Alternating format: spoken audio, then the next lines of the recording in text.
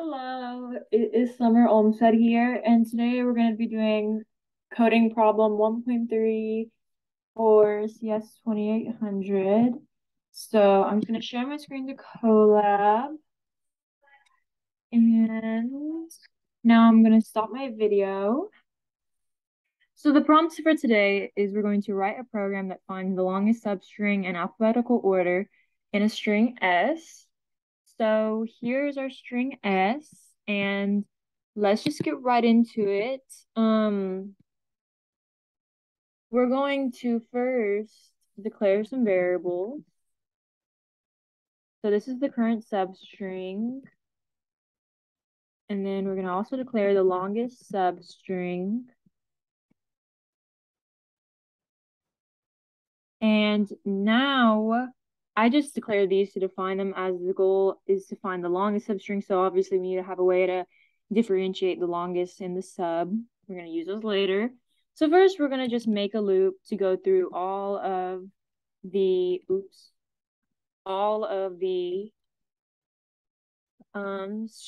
substring S. So we're going to do that. And now I like to write out a lot of variables sometimes whenever I do loops that are a little complicated, just so it's easier for me to read and explain. So I'm going to declare some variables here. So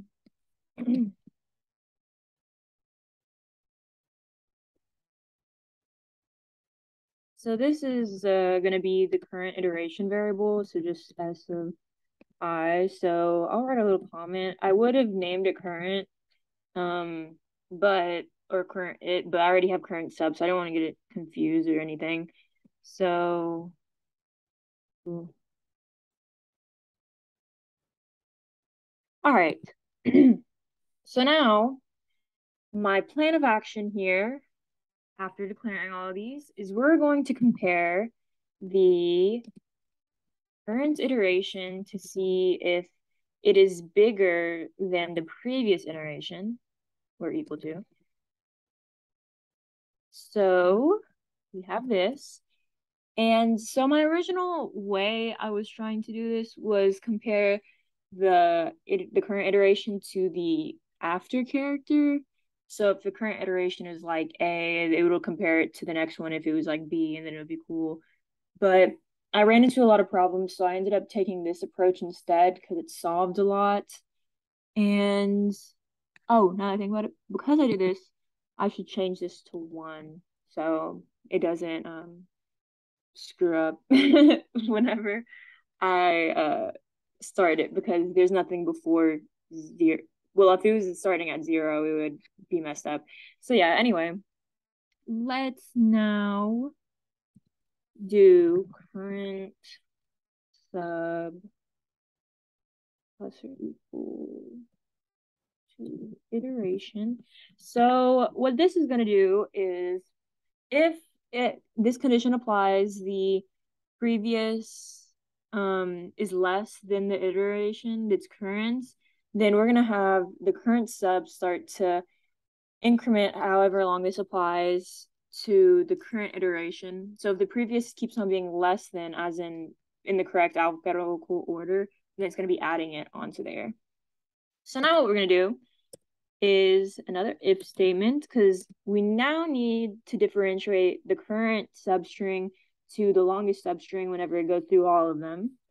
So if len of current sub is bigger than the len of the longest sub, colon, then we are going to have to declare the longest sub is going to be the current sub now. All right, so now we need an else statement to differentiate if it's not under these categories. Like if this doesn't even apply in the beginning, we need an else statement to basically like break this loop, or just get it to not apply and just keep on going after that. So Now we're gonna have else. I'm trying to indent it aligned with this because this only goes into this if this applies to begin with.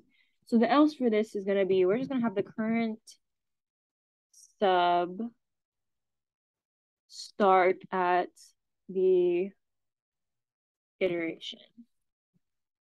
So then it'll just go back and then it'll just be a loop of checking each one. So yeah, now that we have this, we will now test it out. So we're going to do print the longest substring in string S is, let me do that. Okay. Now we're gonna do longest sub. Alrighty. So now I'm just gonna look all over this. So we have this range, should work good. And then we have this. So it's asking if the current iteration is bigger than the previous, then it's going to be adding the current substring to that iteration forever, how long this applies. And then it's going to be if this current substring is bigger than the longest, which, its default is 0. So it'll just keep on comparing the new current subs as it goes on. It'll have the longest substring then defined. And then we're going to have this else, which is if none of this even applied in the beginning, we're just going to start to the next iteration as it keeps on incrementing throughout it. So let's do this. Run them all, and perfect. We have the ideal results we're looking for, and this is great. So now what I'm going to do is I'm going to test this for this. I'm screen recording on Zoom and the thing popped up at the top. Let me go to the coding assignment. I believe this is it. We're going to do ABCB. You know what? Let me just do this. So now we're going to go back over here. So now what we're going to do is we're going to test this one just to make sure it's foolproof here. So we're going to start all over. The answer should be ABC. And perfect, it worked for ABC.